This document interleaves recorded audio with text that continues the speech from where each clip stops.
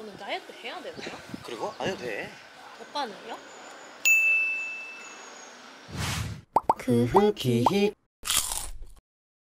おはようございます。今日はラジオです。サンシャイン FM。ここからは久しぶりですよ。宮崎からアンニョハセヨということで、韓国にいるクリコちゃんにお電話つなぎます。クリコ。アンニョハセヨ。アンニョハセヨ、久しぶり。お久しぶりです。テジョンだったりだとかプサンの方はまだちょっと日中は半袖の方も多いんですが。では韓国にこれから行かれる人向けになんかいいとっさの一言教えてください。はい、お店でオーダーをする時なんですけど、サジャニーンと声をかけてください。サジャニーン、はい、どういう意味ですか？直訳すると社長なんですけど、日本だとオーダーする時すいませんって言うと思うんですけど、韓国ではサジャニーンって呼んでからはいはいって言って来てくれます。なるほど。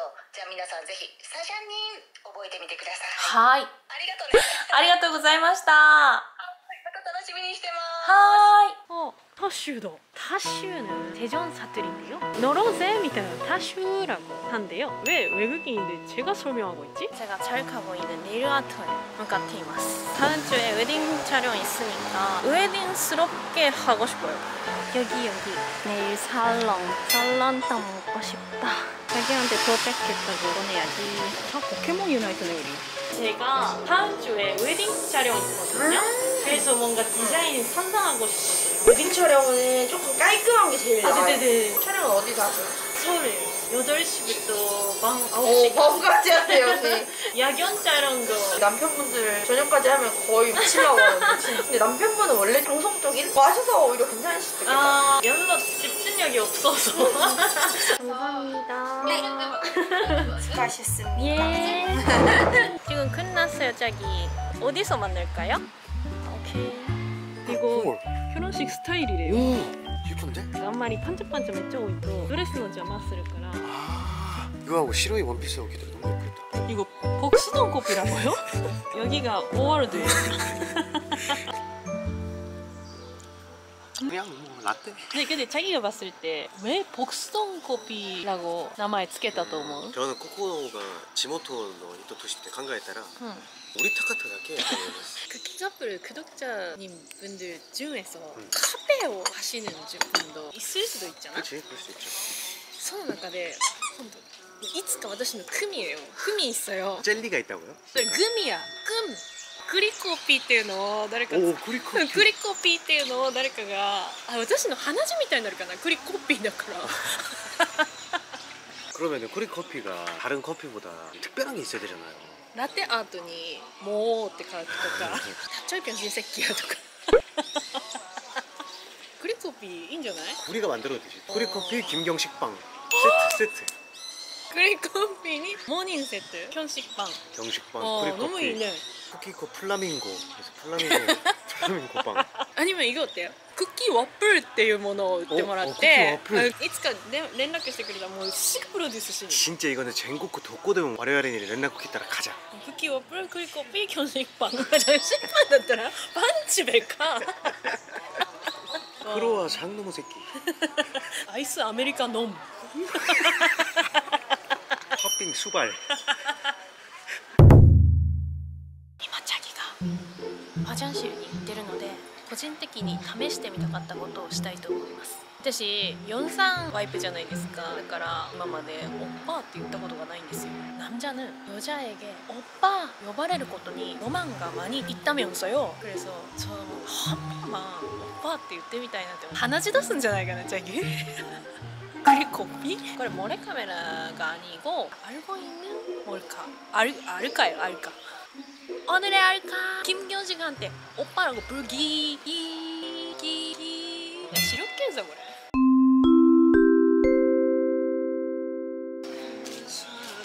왔어요? 저기 사람이 있으니까. 고기 올려서 그런 거야. 닭꼬치? 젖꼭지. 닭꼬치? 닭꼬치? 야 마지도 맞추가했다. 닭꼬치, 젖꼭지. 너무 다른 말인데 무슨 맛이에요 닭꼬치? 저는 안 먹어봐서 몰라요. 소금 심플하게. 난 나한테 또 그렇게 떴대. 네? 여기 세트. 세팅하자.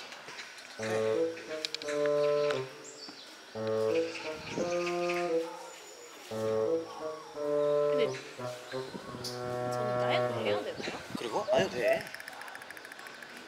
오빠는요? 오빠는 좀 해야지. 오빠는 다이어트 했어요? 오빠는 아니 얼굴 안 보여요. 오빠 얼마나 다이어트 했어요? 오빠는 다이어트 하려고 했는데 응. 원래 근육이 많기 때문에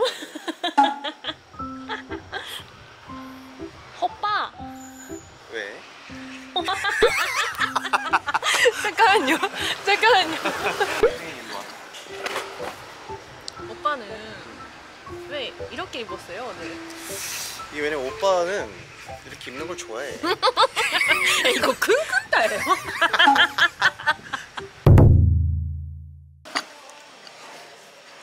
오, 우리 둘 다 시로이네. 오빠 잘 어울린다. 고마워. 아이고 오빠는 멋지네요. 무슨 노래방에 온 것 같아.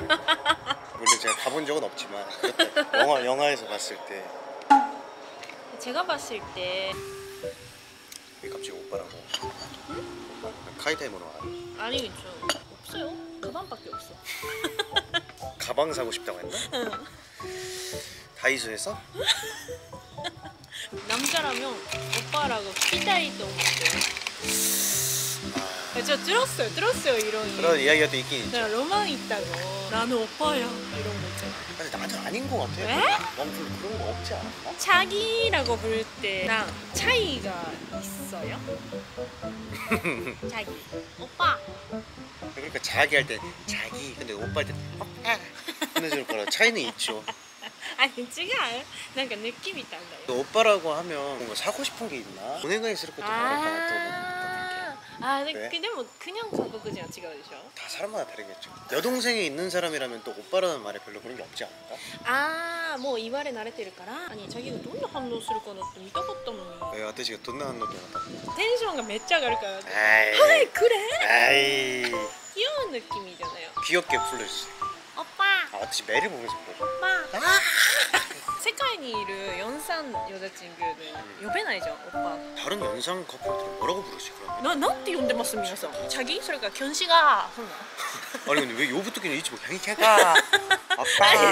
あれじゃん、何々やとかあるじゃん。クリコ는 받침이 없으니까 크리코야じゃない。日本でちょっとノインドリおばあちゃん呼ぶときばあさんやっていうのをクリコやって呼ばれるともうみんながノインに見えてしまう現象が起きてる。これあるある？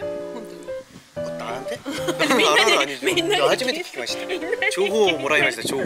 みんなに聞いてる。 제대로 불러보세요. 오빠. 아니 뭐야 지분 가져가십니다. 아니, 야, 저는 자기 뭐 왜?ってなってほしいのに. 아, 네, 나 맞습니다. 오빠. 私는ノインになってもチャギって呼びたい. 오, 근데 하가 나이나라. 하위. 저희じゃない. 너무 애로인데? 나 지금 기대요. 예?